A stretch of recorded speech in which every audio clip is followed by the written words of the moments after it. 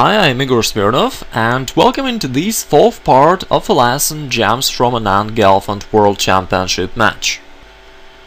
As usual, I have selected the most instructive positions so that you can learn some really useful tips and techniques. Okay, let's go ahead and get started. This is a 10th game Anand-Gelfand.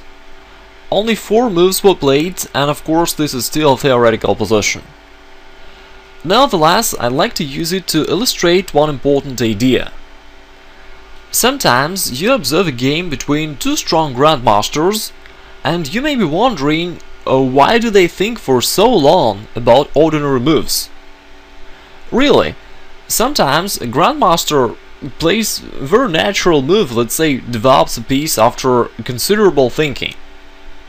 So let me show you why does it happen and what they think about during this amount of time. For example, in this position both players certainly can play trite moves unthinkingly. Let's say black can play knight f6, d5, then something like bishop e7 and castle. However, if you follow this way, often you'll experience problems in the middle game, because you'll be unsure of what plan you should choose and generally what you should do. That's why the right way is different. You need to compose a plan right in an opening. Based on this plan, you'll be able to arrange the best position for your forces, and then your plan will go flawlessly in the middle game. Let's apply this approach for the current situation. As for white, he doesn't really want to go d4 because it will open a position, giving more open diagonals for black's 2 bishops. Additionally, this will exchange off the black's doubled pawn c5. Therefore, most likely white will play d3 instead, and will try to keep the position closed. In the future, maybe white will try to attack the black's weak pawn onto c5. For example, white can do it with a knight from c3, a4, and then maybe with some other pieces. Okay, in short, this is what white is gonna do here. Now let's think about black. If black plays d5, this will leave... Okay, let's make any move for white. If black plays d5, this will leave the c5 pawn unprotected, because black can't play d6 anymore. And after that, white can bring more and more pieces to attack that c5 pawn, and white will capture it sooner or later. White can play b3, bishop a3, move the knight to a4, and the c5 pawn will be captured. With that in mind, black doesn't really want to play d5, and most likely he'll play d6, trying to keep his c5 pawn protected. However, if black plays d6, let's say after white castles, if black plays d6, white can undermine this pawn easily by playing e5. And after eliminating the d6 pawn, white can then get back to his plan with attacking that doubled pawn onto c5. So the black's move d6 looks good, but if he plays it immediately, then this idea fails. And that's why in this position, most often black decides to play e5 first, and only after that support it with the move d6. Obviously the e5 move is impossible right now. White will simply capture the pawn. That's why black needs to protect the e5 square first. For that purpose, he often develops his knight onto g6 and only then plays e5. And when the central situation is stable, then he may play d6 and everything will be good. He'll get a really strong central position and some open diagonals for his bishops. You see, it was impossible to come to knight e7 move without understanding the black's plan. By the way, instead of castling, Anand played b3, and it's also a pretty interesting moment. An amateur player, after seeing the b3 move, can say that, well, this is very obvious, I could have played such move in a second, white just prepares the development of his bishop. hope that now you can see that everything is not that simple. Taking into account that black is going to advance his pawn to e5, white wants to develop his bishop onto b2 and take an additional control over this crucial square. As you can see, the b3 move is much more profound than it looks at first glance. So I want that you make an important practical conclusion of how to play in an opening and what to think about. First, you think about your plan and about your opponent's plan. Based on this information, you can then find the most suitable positions for your pieces. That positions should obviously favor a realization of your plan and hamper your opponent. That's why grandmasters sometimes think for too long in a seemingly easy position of an opening. Okay, let's see what happened after that. Gelfand played e5. That's a bit sudden move, but you already can understand its idea clearly. Black is trying to realize his plan right away, without any preparation. This is not a blunder, because after knight e5, black plays queen e7, trying to take the pawn back after queen takes e4. White played bishop b2, and now in order to push the knight back, black played d6. What should white do now? What do you think? Perhaps white should take the c6 pawn, and then after queen takes e4 and queen e2, there will be an unclear endgame. White is a pawn up, while black has two bishops and maybe some activity. Is that right? No, because if we make a move back, then after knight takes c6, instead of queen takes e4, black has much simpler solution, queen to c7, and the c6 knight is trapped. In order to avoid of such sad situations, you should keep in mind one important rule. When you're going to make a move forward into an opponent's territory, you should be very careful and you need to check the variations twice. An opponent's territory is certainly under control of his forces. If you penetrate there, your piece can be easily trapped or captured.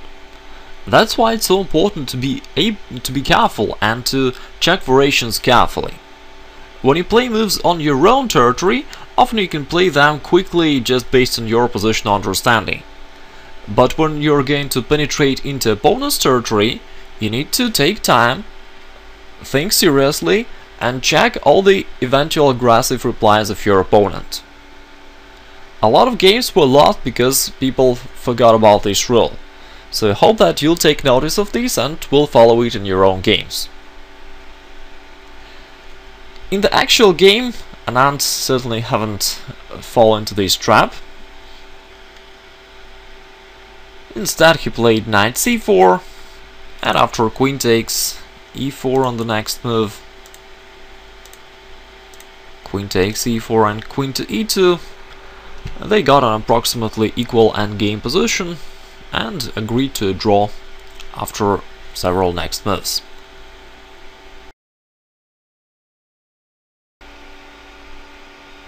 This is the 11th game. Anand is playing black, and in this position he played queen to a5.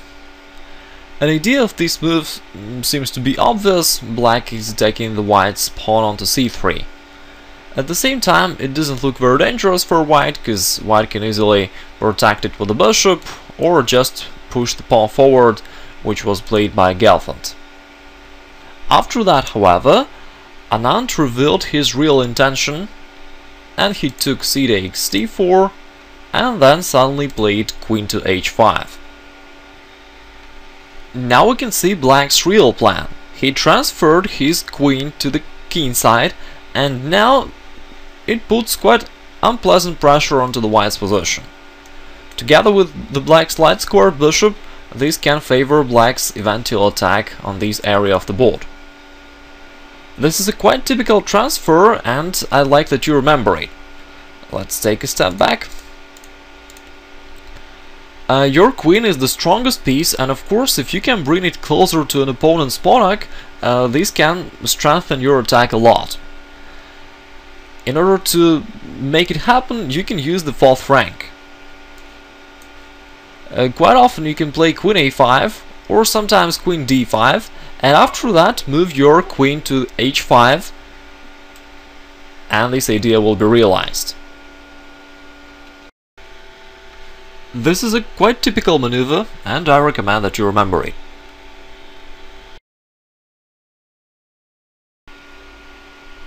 This is another position from the same game.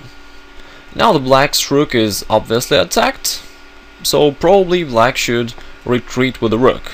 Is that right?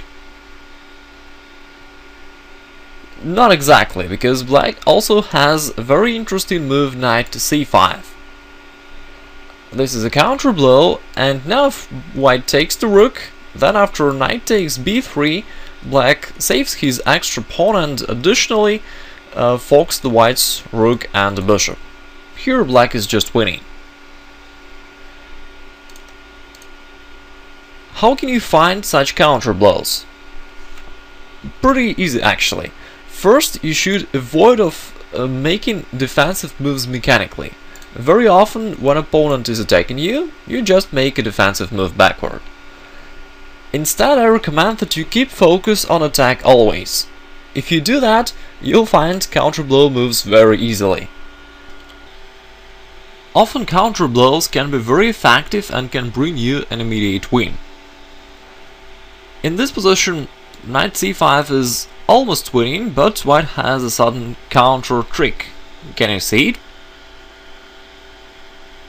Yeah, white should play rook takes b7, getting back black's extra pawn.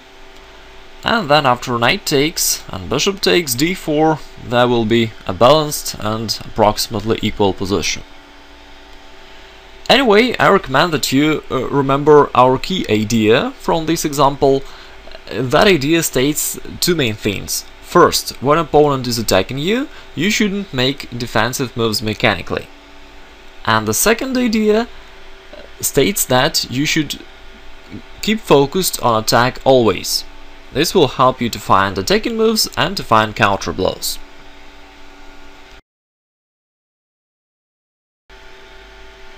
It's the final game with a long time control in this match. Anand is playing white, and this game was really amazing. In my opinion, it's the best game they played. Okay, now let's have a closer look at a position. We have seen a very similar situation in one of the previous games today. Here Anand played e5. We already know this idea. White is going to undermine black's pawns and then attack the black's doubled pawn c5. Black replied knight to g6. It seems that black just develops his forces, and the next moves will be e takes d6 and bishop recaptures. At the same time, black has a very sudden reply. Instead of an obvious move e takes d6, he can and should play another move queen f6. After playing b3, white weakened this long diagonal, and now black can make use of this factor. In order to save his rook, now white has to play something like d4, which certainly helps black. After that, black will repair his pawn structure for a bit, and also will open position for his bishops. This was an interesting snare found by Gelfand. Instead, he could have used another very interesting idea as well. Let's make a few moves back. Okay, here, instead of knight g6, black could have played d takes e5. Can white take this pawn now? At first glance it seems that knight takes e5 is impossible, because black will reply queen d4, attacking the white's rook and knight, and it seems like white is losing. However, everything is not that easy. You can see that black plays a lot of moves with his queen, ignoring a development of his other forces. This gives white an interesting idea of making a sacrifice, but getting much greater development and trying to start an attack on the black centralized king. This will happen after the white's move knight to c4, queen takes a1, Now the white's b1 knight is attacked, but white can protect it with the tempo. Bishop b2, attacking the queen. Queen takes a2 is the only move. Now white can gain one more tempo by playing knight to c3, attacking the queen once again. Queen a6 move is forced, and now white can make a very unpleasant check, knight to d6. Now black can't go to d8 because after that knight takes f7 will win the h8 rook. That's why black has to go king to d7, and now knight takes f7. Okay, this is nearly the end of the forcing line, and we can evaluate a position. White sacrificed the rook, however, the black's position is completely destroyed, his king is exposed, and for lack of development it's difficult for black to finalize his development normally. Therefore, white has great chances for a successful attack. I think that a player like Mikhail Tal would play such a position with great pleasure for white. Anyway, it's very amazing that such a situation could have happened in a World Championship match.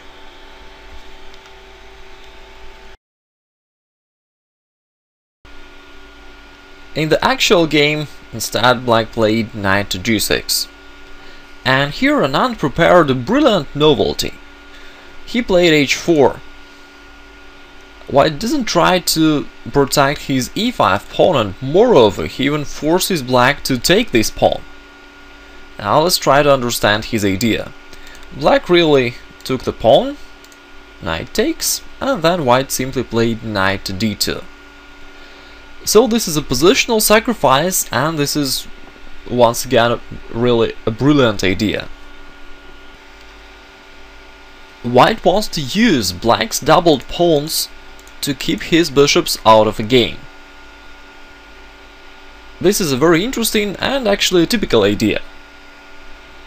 When you want to develop your bishop, normally you need to move a pawn forward and open a diagonal for your bishop. However, when you have doubled pawns, they are quite immobile and it's very difficult to move them forward. For example, let's focus on the black's light square bishop.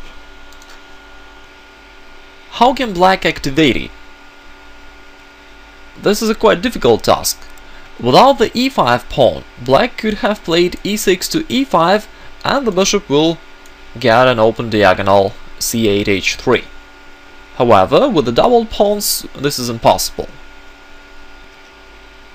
Without the c5 pawn, black could have played c6 to c5 and open this long diagonal for his bishop where it would be very active really. However, again, with these double pawns, this is impossible. You can see that doubled pawns can lock a bishop and keep it out of game. This idea first happened in a classical game Winter Capablanca. Let's quickly have a look at it.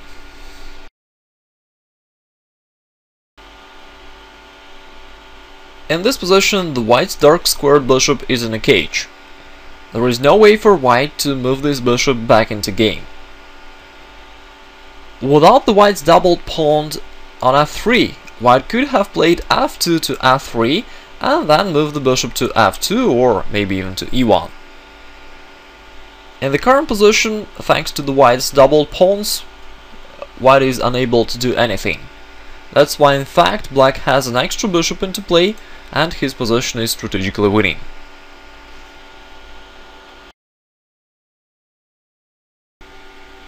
Now we got back to the game Anand-Gelfand. Being aware of this strategical motif, Gelfand played a brilliant positional move c5 to c4. He sacrificed the whole pawn just to open up diagonals for his bishop. After knight takes c4, first black got a new open diagonal for his dark squared bishop, secondly his light squared bishop got two new diagonals to be placed on, and in this position black really played bishop a6, trying to exchange off his passive bishop and double white pawns. After queen f3, Gelfand played another brilliant move, queen to d5. Black sacrificed 2 pawns in a row, because now I can capture the e5 pawn. So black sacrificed these 2 pawns just to open a position and to give free space for his bishops. There followed f6, knight f3 and e5. This was really a great plan for black. Yeah, he sacrificed some pawns, but now he got a strong center, a lot of open lines for his bishops and rooks, and quite an initiative position. Quite often in an endgame, 2 bishops compensate a pawn, and this happens in the current position as well. That's why later on they agreed to draw after just several next moves. Anyway, this was an incredible game where both players found very sudden and interesting positional sacrifices. Moreover, this happened several times in a row during only a few opening moves.